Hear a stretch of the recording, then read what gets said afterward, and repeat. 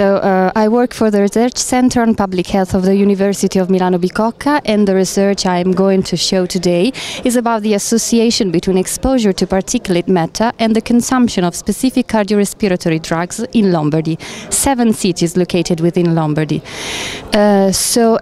What we show in our results is that there is a short-term association between the exposure to particulate matter and drug consumption. These drugs are specific for the treatment of asthma, for the treatment of chronic obstructive pulmonary diseases, and arrhythmia, angina, and congestive heart failure.